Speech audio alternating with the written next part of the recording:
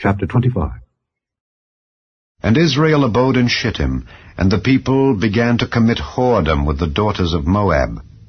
And they called the people unto the sacrifices of their gods, and the people did eat and bowed down to their gods. And Israel joined himself unto Baal Peor, and the anger of the Lord was kindled against Israel. And the Lord said unto Moses, Take all the heads of the people, and hang them up before the Lord against the sun, that the fierce anger of the Lord may be turned away from Israel.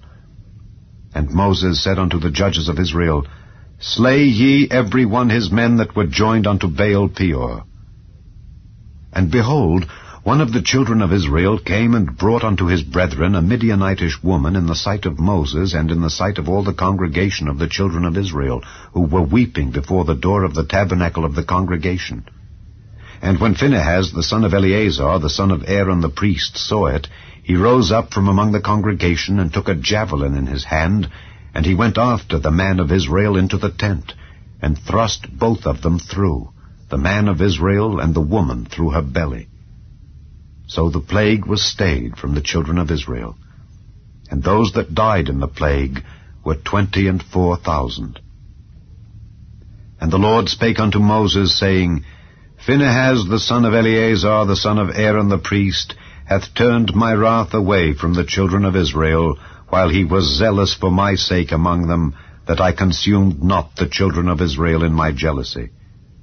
Wherefore say, Behold, I give unto him my covenant of peace, and he shall have it, and his seed after him, even the covenant of an everlasting priesthood, because he was zealous for his God, and made an atonement for the children of Israel.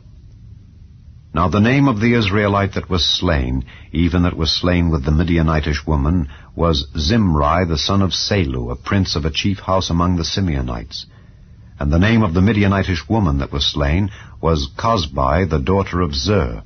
He was head over a people, and of a chief house in Midian.